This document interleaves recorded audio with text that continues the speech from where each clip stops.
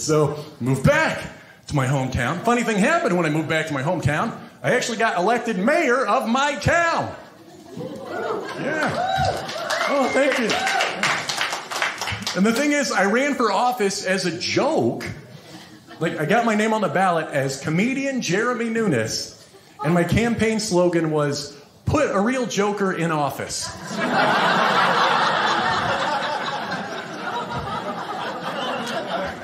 Because I was like, who would vote for that person? 80% of the town.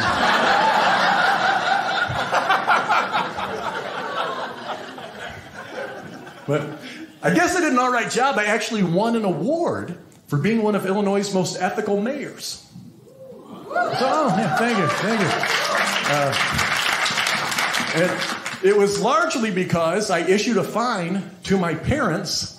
I remember my dad calling me when he found out. It's like, Jeremy, why did I get this fine in the mail? I was like, well, your grass is way too high. You have to mow your grass. He goes, Jeremy, you mow our grass.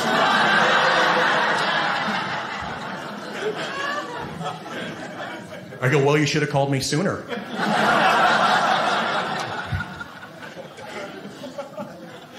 And what a weird job. I had to review people's resume that wanted to work for the town. You know, one guy, his email address on his resume was bankrobber247 at AOL. I was like, how creepy is that? Like, obviously, I cannot hire someone who still uses AOL.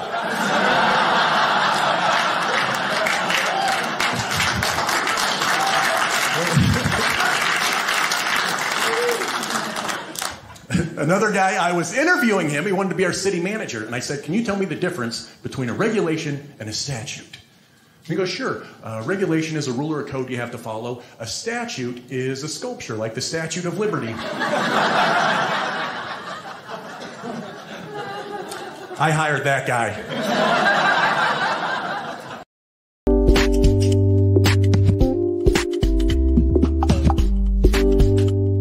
Hey you guys, I'm Venus Monique from the hit crime drama Vindication, and you guys should definitely make sure you're catching the Maurice Brown Show on Roku TV.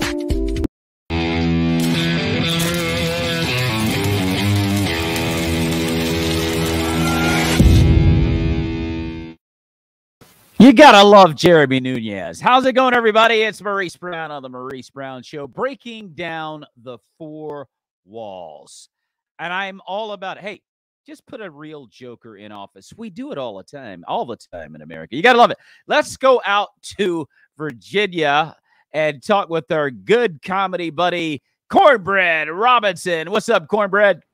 Hey, Maurice. Good to see you today. Good to be here. Love this bit with Jeremy. I met him a few years ago at one of the CCA conferences. And, yeah, that was a great clip. But oh, yeah. Jeremy is hilarious, man. I'll tell you what. I mean, you got to love him for bringing out the American tradition. I'll leave it alone. Let's go. Let's stay in Virginia and go to our comedy buddy, Don Davis Womack. What's up, Don? How are you? Hey, Maurice. It's so good to see you. It's great to be here. This is wonderful. Thank you so much. It is great having you. And Don, I hope you didn't put a joker in office. Let's go out to Oklahoma and see our good comedy buddy, Michele VanDusen. What's up, Michele? Hey, how are you? Oh, I'm doing good. So happy to have water today. Woo! All right. You gotta love that. Yep. You absolutely gotta love that. I'll tell you right now. So, Cornbread, what's been going on since we last spoke? Well, I made a trip up to Baltimore over the weekend for one of the grandkids' birthday parties, and we're getting ready for middle daughter's second marriage coming up this coming Friday. So, okay. Birthdays and weddings, just more ways to get money out of Poppy's pocket. Yeah, I hear that. Don Davis, what's been going on with you? Just planning some awesome events, part dance lesson, part comedy show, mixing it up, and enjoying life. Yeah. Awesome stuff. And Michele VanDusen, you were actually in a comedy contest. You did pretty good. Tell us a little bit about that. I did. That was a writers contest for the Hot Breath Comedy Network, and I want to say I placed second, but it could be third. I don't know. We're not really sure where it is. I didn't win. I was kind of bummed because I was all excited to open up my M&M, celebration candy container, but gonna have to save it for another time. So you'll get them the next time, right? Michele. You'll get them the next time. And I mean, good gosh, you got so close. You'll definitely get them the next time. It's no question. We're going to go back into Mark chapter 14. We left off at verse 29, and we were talking about some interesting stuff too before we broke off. But before we get started, Cornbread, how about a word of prayer, brother? Dear Heavenly Father, Lord, just thank you for this beautiful day that you've given us. We're so excited for fall weather to be here with all the colors that you bring into creation during this time of year. And Father, we just it's a time of harvest for the farmers, and we just pray that likewise in the spiritual world that we will also see it as a time of harvest, a time to gather together and to bring into the storehouse. Father, just thank you for all the blessings that you sent our way. Bless our time together. Open our eyes to the truth that's in your word. We pray in Christ's name. Amen. Jesus Christ's name. Amen. I tell you, and Jason Earls, by the way, he may be stopping in. We'll see if he can squeeze in some time. But the last time we were together, we were on verse 29 in Mark chapter 14, and we're talking about where Peter declared that even if all fall away, I will not. Right? Like, how many times have we all made declarations like that in our life? I'm going to do it. I got you back. I got you back. Or God, I promise if you do this, I'll do that. And then God does his part, and then we go, but God, I don't think it's a good time of year for that. But anyway, have you ever had a moment like that, Dodd? How many times can I count that up?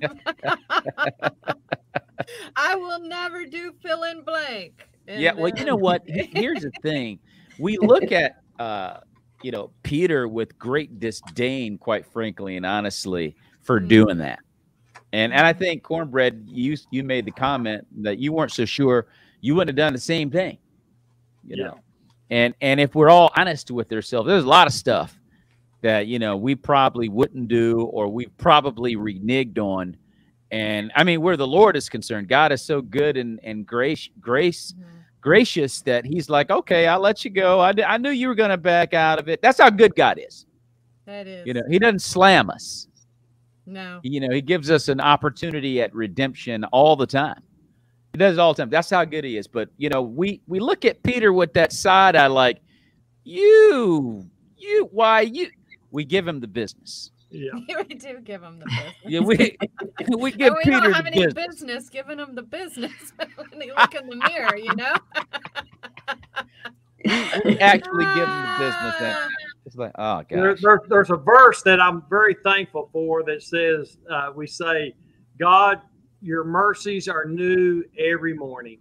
Come on. There you go. And there you go. I'm glad his mercies are new every morning because I don't want to pay the bill for all my yesterdays. Absolutely. Absolutely. So we got our good buddy from Chicago, Illinois checking in with us right now. Dave Ebert. What's up, Dave? Hey, what's going on, everybody? I'm sorry. For some reason I was thinking 5:30. So I'm a little bit late to the game. Sorry about that. That's okay. You're here, and it's all good. We're just getting started, and we're talking about Peter, how bad of a deal we give Peter because he reneged. He said, "I don't. Who's the Lord? Who's Jesus? What? Right. I speak Hebrew. Where do you? Anyway? So anyway, that's where we left off, and we're gonna go back into this now. Pick it up at verse 30 in the NIV. Mark chapter 14. Truly I tell you, Jesus answered, today, yes, tonight, before the rooster crows twice, you yourself will disown me 3 times. But Peter insisted emphatically, even if I have to die with you, I will never disown you. And all the others said the same. So he wasn't alone. He had some buddies with him there that agreed. They went to a place called Gethsemane, and Jesus said to his disciples, sit here while I pray. He took Peter, James, and John along with him, and he began to be deeply distressed and troubled. So he's very troubled here. My soul, verse 34, is overwhelmed with sorrow to the point of death. He said, stay here and keep watch. Going a little farther, he fell to the ground and prayed that if possible, the hour might pass from him. Abba, Father, he said, everything is possible for you. Take this cup from me, yet not what I will, but you will. It's interesting that at this point, Jesus is like, I do not want to do this. You know, that's one part of the story sometimes that we forget. Jesus actually tried to talk God out of this. And, of course, you know, God was not going to change his position on that.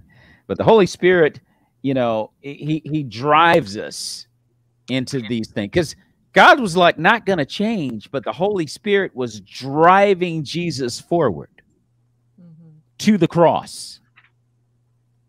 You know, that gave him the ability to drive forward, because the humanity in Jesus was like, I can't do it. In fact, I'm not going to do it. God, I can't do it. You got to get me out of this. Yeah. And then understanding that God was not going to change his mind, the Holy Spirit, you know, caused him to dig his heels in and go to the cross to do the unthinkable or the impossible. Go ahead, Michele. Yeah, I know, like, in the beginning, you know, was the Word. And so that was Jesus. And he was with the Father and the Holy Spirit all at the very, very beginning. And since God already knew that man was going to fall, he already had the plan in place. And so I believe that Jesus already knew the plan that was going to be happening. And I think one of the key words that you said was, you know, his humanity. So when he was actually here on earth, identifying with man, because he became a man, he came the right way. He came, you know, through a woman. And so he's on earth legally, and he's in the human form. Yeah, I do really think that he was completely overwhelmed with the sorrow of really feeling what man was feeling, and the separation that we have from God, and knowing that he's the only one that can go through. So I really feel like he knew what he was going to be doing, but getting hit with the humanity and the reality of, oh, this is happening soon. I love the fact that he brought a couple of his buddies with, even though they weren't there, they weren't praying with him. They were close in proximity. Yeah. And I really feel like when, like, I know when I'm not feeling great, or if I'm sorrowful, or if I have a heaviness on me, I reach out to my friends. I reach out to a couple of my girlfriends that are very close to me. Yeah. And I'm just like, oh, guys, can you pray?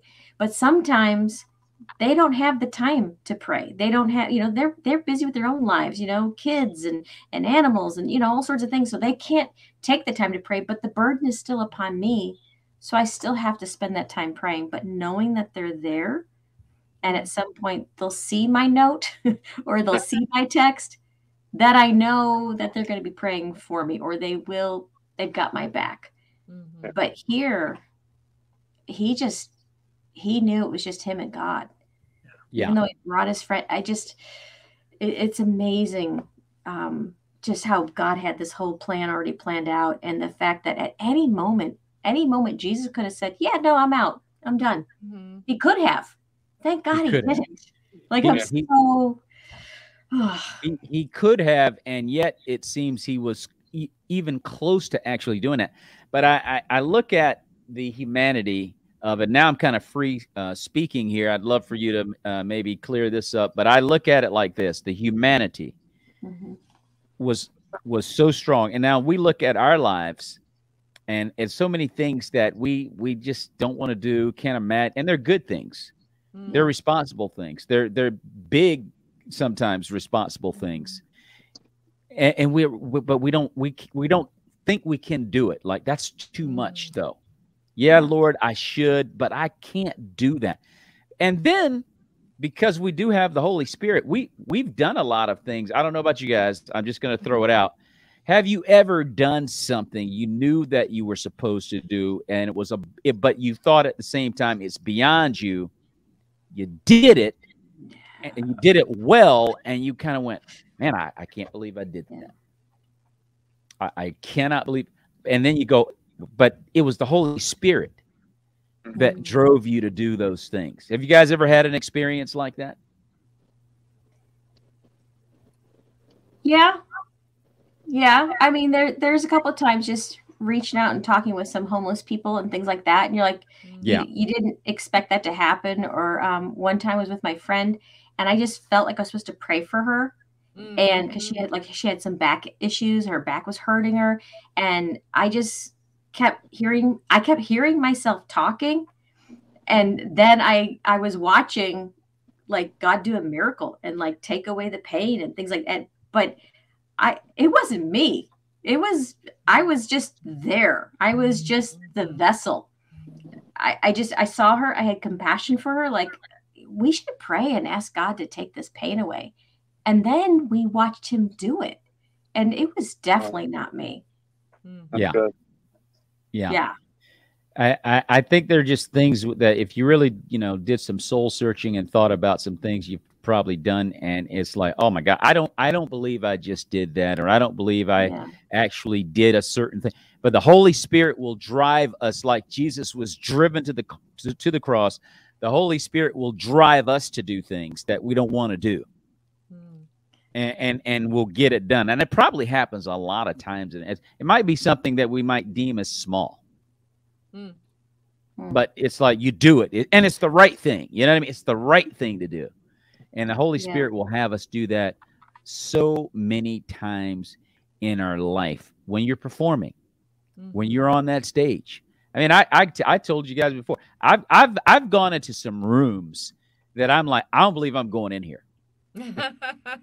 I'm like, I don't believe I'm getting ready to do a set here.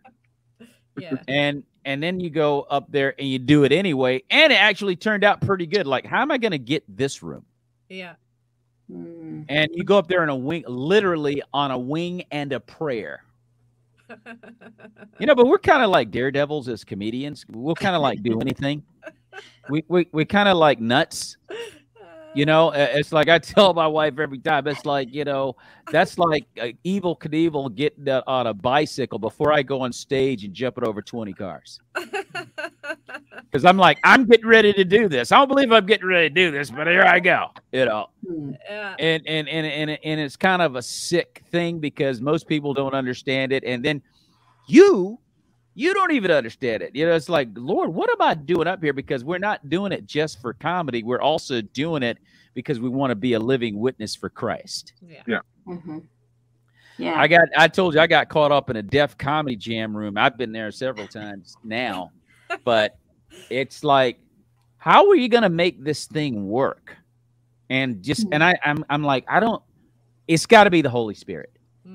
That drives us to do some of those things in comedy in particular. I've done a lot of rooms when I look back on it and I go, man, I do not believe that I've done comedy in some of these rooms. And now it's like nothing to go to these rooms now. But I'm going over to so-and-so's place tomorrow. Yeah. So whatever. Hey, Maurice, Maurice, before we leave the gardens, I want to share just a quick 2-minute or less summary of a great devotion that we had this year at the Inspirational Country Music Awards down in in Gatlinburg, and it was a music evangelist by the name of Ronnie Horton. His wife is Lisa Daggs. It's in a lot of the Gaither videos, but real quick, 4 gardens in the Bible: the Garden of Eden, where sin originated, and there it was foretold that Satan would strike the heel of the Son of Man but that the Son of Man would crush the head of the serpent that was foretold in the Garden of Eden. Now we're garden number 2. We're at Gethsemane, where Christ is praying with his friends, preparing for that next step, where he's going to leave this Garden of Gethsemane. He's going to go to the cross and have his heel bruised, as was foretold in the Garden of Eden. And then he's going to be placed in a tomb in another garden. And on Easter morning, we're going to see the stone rolled away. And we're going to see in the third garden, the victory that was predicted when Satan's head is crushed, that was predicted in the first garden. And then the last garden is in Revelation, when we enter into New Jerusalem. And it talks about how the New Jerusalem, the city, came down, the capital of heaven, and that there was a garden with 12 different kinds of trees. And one of those was the tree of life that was back in the original garden, garden number 1. And that's why Adam and Eve were cast out of garden number 1, so they wouldn't eat of the tree of life, but we'll eat of it freely when we get there in Revelation chapter 22. So that was just such a great devotion that we had at the Inspirational Country Music Awards. And I just wanted to share that. That was, because we're in garden number 2 this week, but in a week or two, if we continue down this path through Mark 14, we'll find ourselves in garden number 3. Wow. Great commentary, Cornbread. Thank you for breaking that down, man. That's really interesting. And it's so much that you took out of that. I didn't see all that coming. That's good, Cornbread. Great. Well, look, let's keep going. Let's soldier on. We're on verse 37 now in the NIV of Mark chapter 14. Can I jump in real quick? Yeah, go ahead, Dave. One of the things that, we're talking about, Jesus was in there praying and he's asking, Lord, take this cup away from me. Lord, find another way. And he knew what had to be done. He knew that he was going to go through with it. But I think that as much as it was the flesh being weak, it was also Jesus giving us another lesson that it's okay to have those moments of fear. It's okay to seek God for strength and for help and for an alternative way. It's okay to have those struggles. He was teaching us in his final moments as a human being that it's okay to struggle. It's okay to have moments of fear, but don't let the fear paralyze you. So I just think it's an important lesson that, sometimes we want to squelch our emotions. We want to hide our fears. We want to say that all fear is a sin, when it's really not. Jesus showed us that it's okay to have emotions. I really like that. Yeah. Good word. Yeah, I mean, that's one thing that we have to accept, as part of our humanity, that we do get angry, we do get fearful, we have all these negative emotions that are still active and alive in our human bodies. It's the Holy Spirit that gives us the ability to override those things. But they're there, and it's normal, and God knows that you're going to have these feelings. Yeah, and that we don't want to be uncomfortable. We don't want to be in pain. We don't want to suffer. Those are not pleasant thoughts, to think that we have to walk through that. So I really like that point, Dave.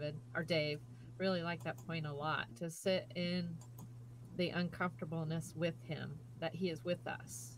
Yeah. And that's and that's something that I don't know if you guys ever digested how fearful Jesus was at that moment. Like, good Lord. It's like he really was, he really tried to get out of that. And it's quite amazing, when you understand that he was God and man.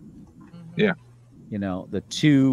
The twain met there. He's God and he's man. And so that helps us to understand a lot of how he was, like, he's letting us know we can do that.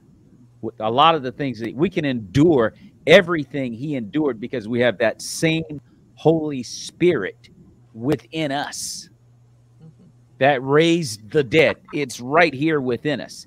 it's like we have to like digest that too. Like in all of our faults and all of our weaknesses, we have the Holy Ghost. I mean, we can do things. We can't even imagine the great things that we can pull off. We can't. We cannot fathom it in our minds that we can do so many unreal things because we have that otherworldly aspect to our characters that we don't really acknowledge very often, or really understand very well. Like, hey, you're pretty powerful, dude. You're a pretty powerful gal, for real. You know what I mean? And if we really understood that part of things, like, I think we would overcome way more than half the issues that we grapple with every day. I mean, just simple, easy stuff to just reconcile, and it still befuddles us. And it shouldn't. I watched Tony Evans the other day, and he talked about his daughter, Priscilla Shire, receiving a letter from a minister in Afghanistan after we left the embassy. And he said that they're going to probably be killed in 2 weeks by the Taliban. And they were like, ready, like that, but it's okay. We're ready to meet our Lord. See, that kind of otherworldly faith, we can't fathom. We're not faced with those things. We can go and have our Starbucks and talk about faith, but we have no idea. But that's where the rubber meets the road when you're faced with situations and issues like that. Can you go to your death if it were required with calm and faith and understanding? Hey, I can do this. I can definitely do this. And that is the power, and that's the garden experience. Yeah. I mean, Jesus himself is in that moment of I can't, but yet he can, and did, and saved all of us. And we have that same kind of power. Because I tell you right now, guys, I'm so fearful in the age that we're living in right now, the state of America right now, particularly as it's regarding Christians, something's coming down the pike. Yeah. And we better be ready for whatever it is to stand by faith. I'm telling you, something's going on right now. I can just feel it. Yeah. I can absolutely feel it. And we're going to have to be ready to stand by faith. It won't be any humanity standing. That ain't going to work. We'll run just like that guy that ran down the road with, no clothes on after he grabbed Jesus. That part of us, we want to run up. Take all my clothes. I'm out. I'm gone. I'm chucking deuces everywhere. I'm gone anyway. But that's the God man is in us. Like, oh, no. I'm standing by faith. I'm not budging for Christ. Yeah. That challenge is coming to the American Christian.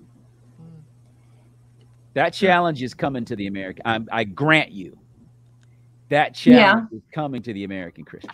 But I think part of that's already here. You know, the challenge of will you stand for Christ up until death? I don't think that's happened to a lot of people. It's happened to some, but not the whole church body in itself in America. But how do we get to those points where you can stand, and after having done all, to continue to stand? How do you get to that point? You don't just jump into it.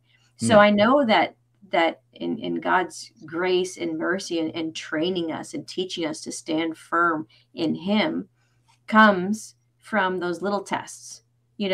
Are you going to stand for your beliefs or for your principles in this situation?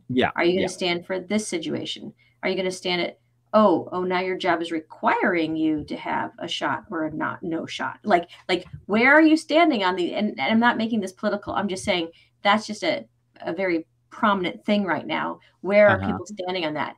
Are they quickly just buckling like, I'm never going to have a job if I don't do this? Well, why didn't you do it 6 months ago, 9 months ago? Why did you buckle now? Because now something is going to cost you? Right. So let's back that up. Yeah. you know, where are you here? And I have to say, Maurice, I really don't think that Jesus was actually like fearful. He was under a lot of sorrow. And I think it's a little bit different than fear because he says, I have not given you a spirit of fear, you know, and I've come to give you life and life more abundantly. And I don't really think that he actually was fearful in that sense, but sorrow and like, you know, just like when I have a heaviness on me, that's just one person. That's just me.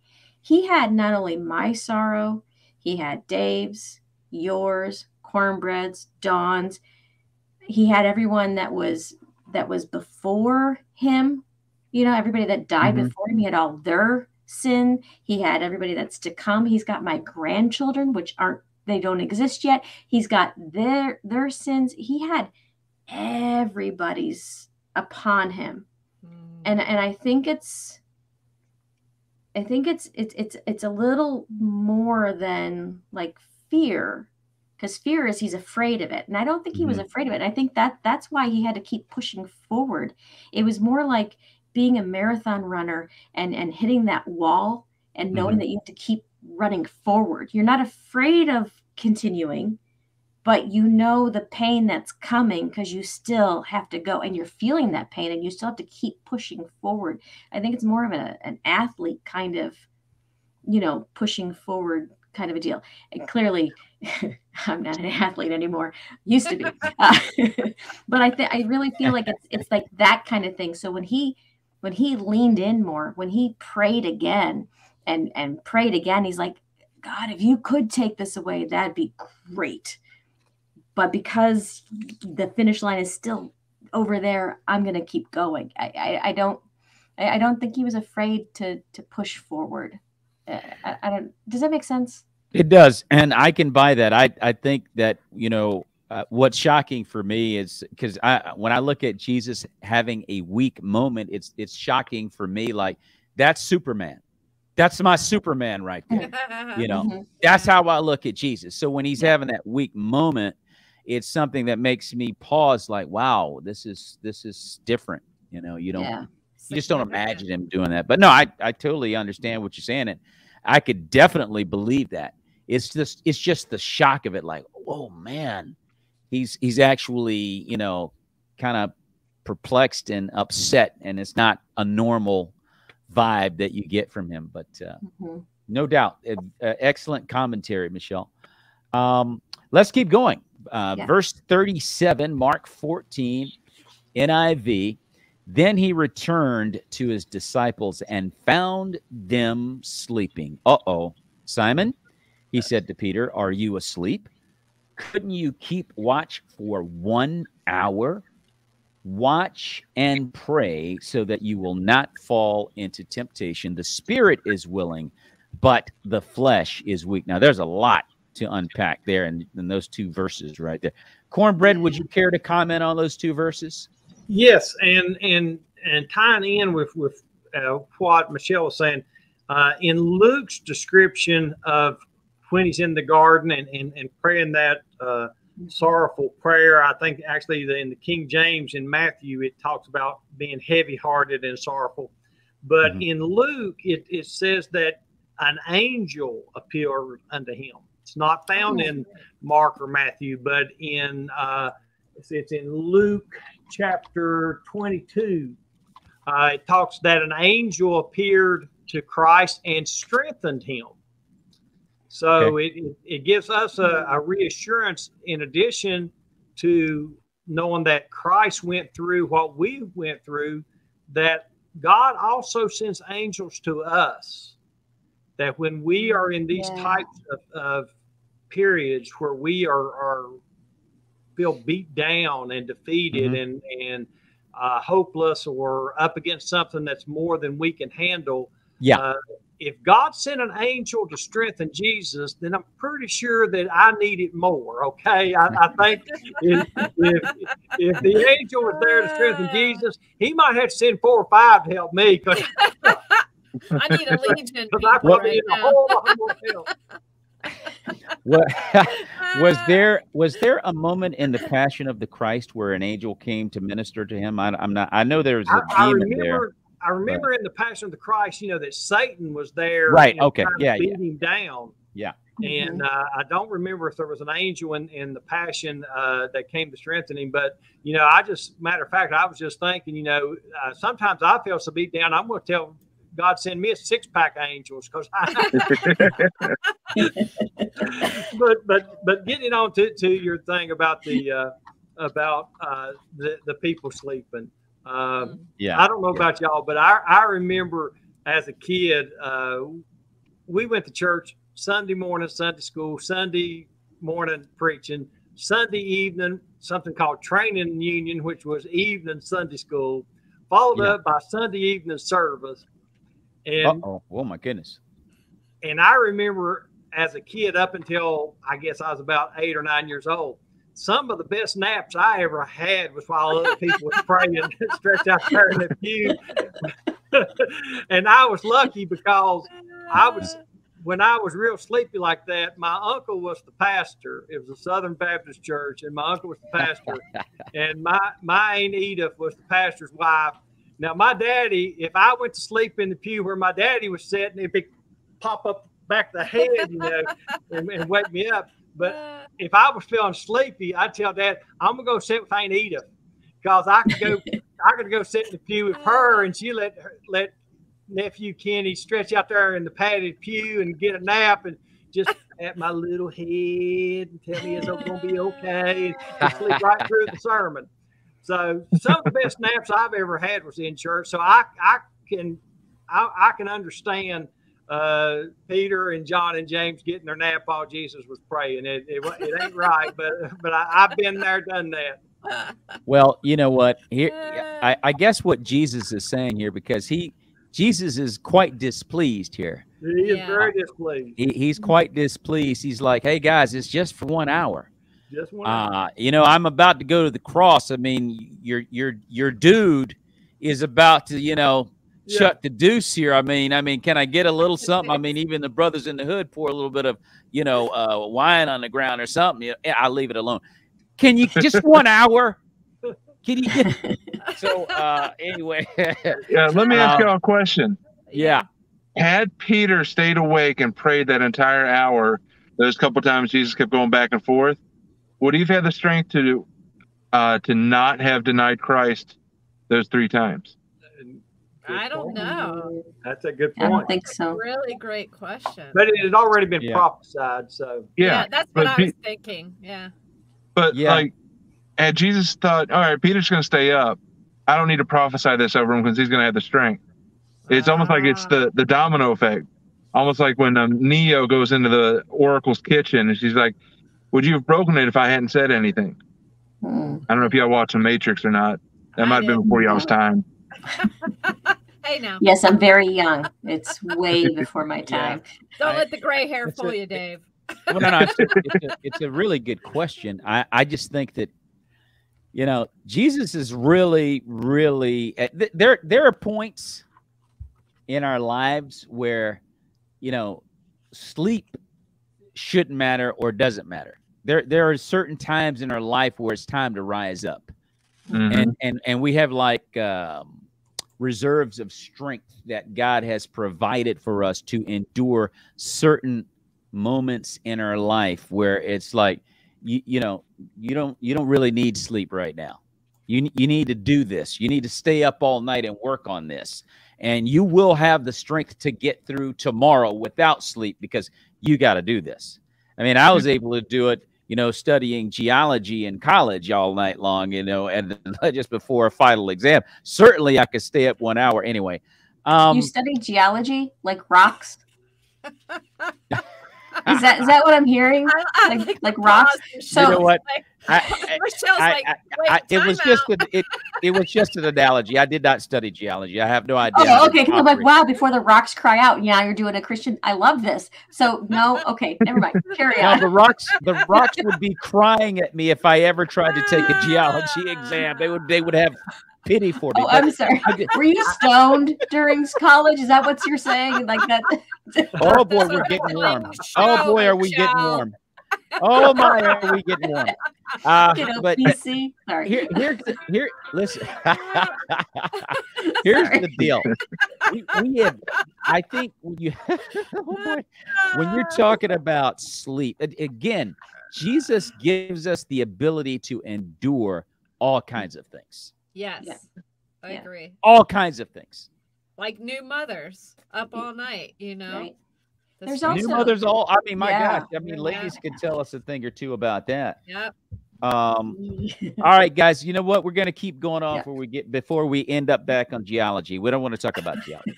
All right. So, let's keep it rocking. Very nice, Dave. Very, very nice. So we're on, let's see, verse 39.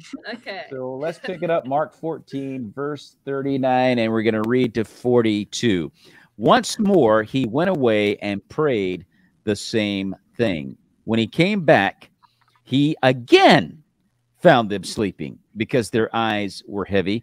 They did not know what to say to him.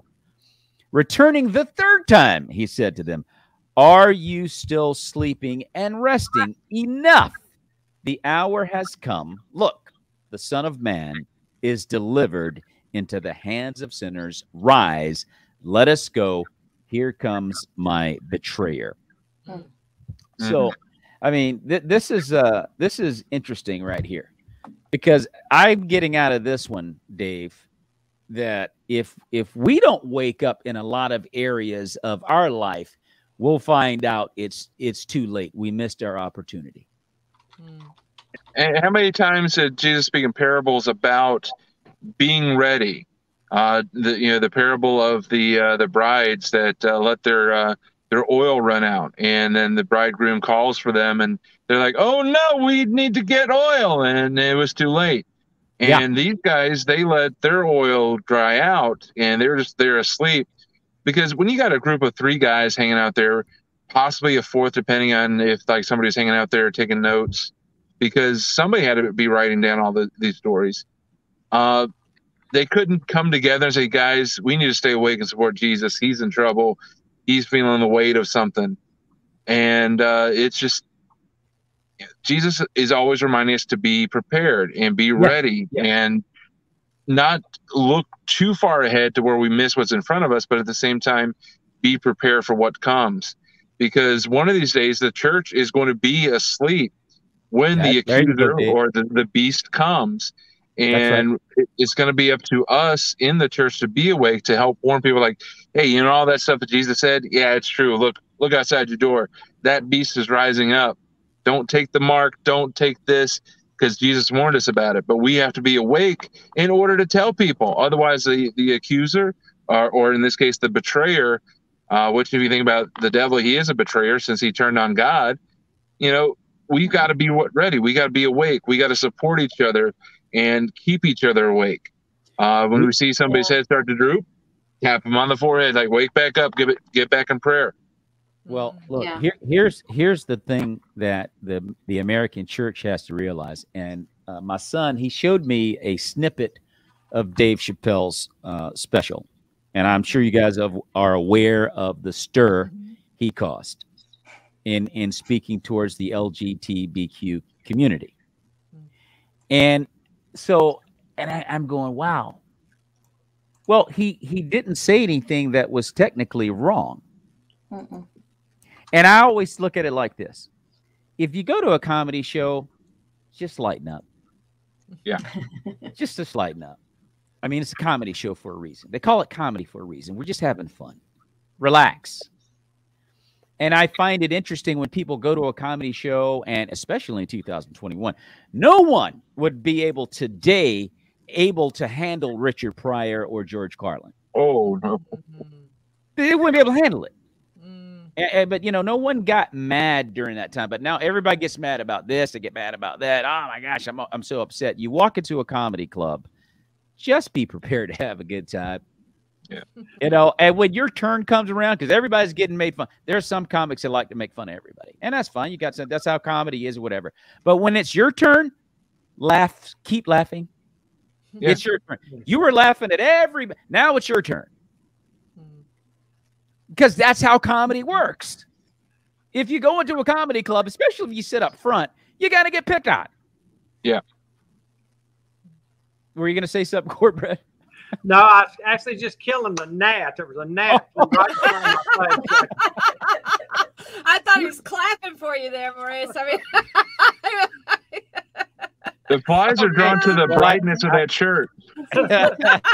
Well, yeah. They thought I was a flower. Oh, man, that's funny. But anyway, so my whole point in bringing that up about Dave Chappelle, let me get back to my point. So Dave Chappelle did all that, and I told my son, he showed it to me, and I said, you know what? Dave Chappelle is probably closer to the church than he realizes, right? Because if he's very angry about a lot of things and salty about a lot of things, but he's telling a lot of accurate truths, right? And I said, I bet that guy is closer to the church than he probably realizes. Now, let me say this, because there's a way to convey facts, and it's got to be done in a Christ-like way. You can tell the truth in a lot of cases. Sometimes there's nothing you can do. People are going to get mad and they're going to come after you. We know that. I don't care how nice you are, they're coming for you. But in a lot of cases, you can convey a truth without stepping on somebody's toes. And they can kind of get it, or at the very least, respect you for it and still disagree. You know what I mean? And so my point is the church is silent on way too many things. Yeah. Yeah. We've fallen asleep in America. The American church has fallen asleep. And we are under a judgment right now. I believe it. You know, not only in America, but in the earth. You know, but I would say primarily in America, because this is the country where everybody wants to come into because of the freedom and the ability to live your life. And we're not doing anything but enjoying our Starbucks and having our private convos. And we might chip away at something here that needs to be dealt with wholeheartedly. We might nip at it. I did something. I said something. I waved at somebody. Anyway, so but I'm just saying the American church is too quiet. Yeah. And it's time to step our games up, because things are about to get really real. I can feel that coming. This COVID-19 thing is crazy, beyond crazy. I mean, you kind of slightly alluded to it, Michele, about people losing their jobs. People can't make up their mind whether or not they're going to get a shot. Am I going to save my job? Am I going to bite the bullet? Am I going to slap a lawsuit on this company? Whatever. I mean, you know, it is a mess right now. I can only imagine right now how ugly it's going to get when these deadlines hit and people are on the street because they didn't take the shot. Right? And I'm not advocating yay or nay. I'm just talking about confusion. Right. Yeah. I'm just talking about confusion. And it's a lot of it building up. So you look at Dave Chappelle, he's addressing issues the church won't even think about addressing. He's up there doing it the wrong way, but at least he's attacking it with cold, hard facts. Church isn't doing a thing. But Maurice, the church has to be love. We have to be like Jesus and just love everybody, because if we love them just enough, then they'll find that they need to be in church. There it is. Wait, did I? That's it right there. And I'll tell you. So I'm just saying, it's a time for the American Christian to step their game. We've got to step our games up. It's called faith and trusting the Holy Spirit to do whatever he wants to do. However you want to use me, Holy Ghost, use me. Go ahead, Michele. Okay, so which brings us right back to these scriptures here. You know, Jesus went away and prayed the same thing. You know, so 3 times he went and he kept praying, right? Yes. And he came back. And he's like, "Hey, you couldn't stay awake." And of course, I love the line like, "They didn't know what to say," which I love because we're not going to know what to say when God confronts us. But he said, "The hour has come. Are you still sleeping and resting enough? The hour has come." Yes. And so I was looking at, in Ezekiel, it talks about watchmen. Right. And so watchmen are supposed to be the people that are up on top, paying attention to what's happening. They lean forward, they peer into the distance. They are, keeping watch. They're spying. They know what's happening. And then they're supposed to be the ones that say, "Hey, such and such is happening. Oh, that field over there is on fire. This is happening." And so they're supposed to relay that information. And then the rest of the church is supposed to get up and go take care of it. Yes. Or prepare for battle, or, that kind of thing. And so here Jesus brings his 3 watchmen with him, his 3 closest buddies. Yep. And he's like, "All right, pray, spend some, and wait, you're still sleeping." And so this is the church, the hour. There you go. Has come. So we're right at the hour coming, and church, enough, wake up. We need to stop resting. We need to stop going, "Oh, but it's not my problem." Oh, that's it, Michele. Just the people, the building are supposed to take care of. "Oh, I'm not a pastor. I can't do that." No, everybody, once you're a believer in Christ, you are the church. Yes. Wake up and do what you're supposed to be doing. Come on, people. Let's go. No. Very well stated. That's exactly what it is. That's a perfect analogy. And I'm just saying, it's getting ready to go down in some kind of way, and we'll be fine. I'm not even preaching gloom and doom. What I'm saying is we just need to be in position to be used by God how he wants to use us. Yeah. And we'll be, we'll be fine as long as we're in position to follow instructions. And who do we follow? That's the thing, is like, how do we trust who's saying what? That's true. Oh my goodness, right that's the $64,000 question. Yeah. Oh my lands, to watch like people were we had this president and this that happened. We have this president, this that but everything's corrupt. So how do you know? How do you know what to follow? You got to check in. You got to check in with God, and you'll know. You have to. You'll know. Anyway. Some of these people. Were you going to say something, Don? Yeah, I was just going to piggyback on that, though. Michele is absolutely right. There's so much confusion right now that that's exactly where we need to look, is in the Word, the wisdom of the Holy Spirit, Jesus's example. And I think it's a really good reminder for all of us to remember that not everybody was a fan of Jesus. He had a lot of enemies. Yes, he did. A lot of enemies for standing up and saying, "This is the way it is. This is the truth." And what he did do also is model how to tell the truth with compassion and love, even though he knew he was going to get spit on, even though he knew he was going to get rejected. That did not change the way he shared that truth. You can't control someone else's actions, but you can control your own. So you can use his model on how to do it. And just know that some people are going to reject you and spit on you. That's just like the way it's going to go. That's the way it's going to. Listen, I like it. I like it where the Lord says he will set a table where even your enemies will respect you. They may not like you. They may hate your gut, but they will respect you if you're willing to hold the line. Yeah. And that's what's coming up in our nation. I'll go as far as to say this: the American Christian has been put on watch. Okay. The American Christian, period. I got a question for you, Maurice, with that what you're sharing. So what do you think, what are some of your initial thoughts on what you think we would need to do as a church to stand up right now in the midst of this confusion if it's headed our way? Like, are there some initial thoughts that you think? I honestly, the only thing I can say on that, Dawn, is the only thing I know is that we're silent. Okay. That's the only thing I know. We're not saying anything. So people don't even take us seriously. You know, they're a joke. Yeah. And we're pushed over in a corner. They don't even think about us. Only thing they want to do is just stomp on us.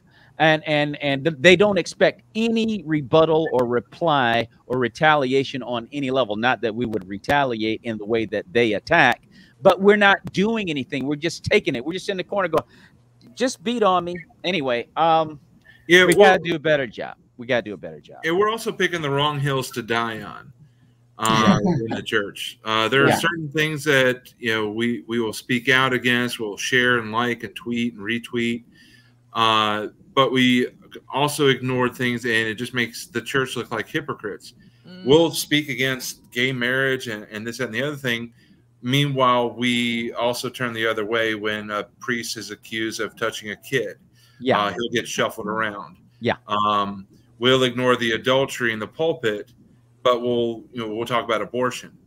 All of these are things that need to be talked about, and instead we just pick what's going to be politically advantageous for what we think is the political gain.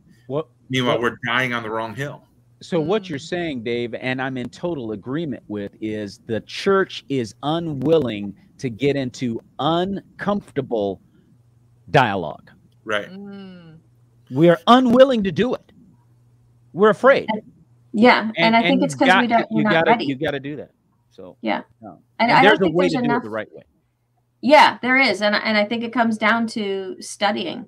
You got to study to show yourself approved. So if you want to be in a political realm, then you need to study politics and get ready and have your talking points, but also have the backbone to stand for it. If you're gonna, so you got to have these things, and that's why I love this, and I love listening to Cornbread when he gives his commentaries. I'm like, oh, I didn't know that. That's really good. Like there's, I like the truth of what we're hearing and learning and breaking apart and expounding, and part of, like when you said that the priest, so like the Roman Catholic Church was like the voice of God for the longest time.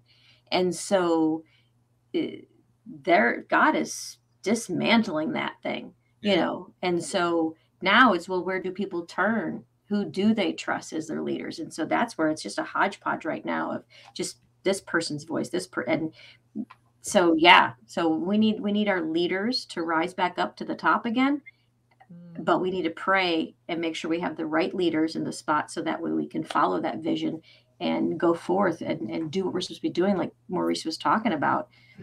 Signs and wonders are coming back, but through who? And how about this for a challenge to the church?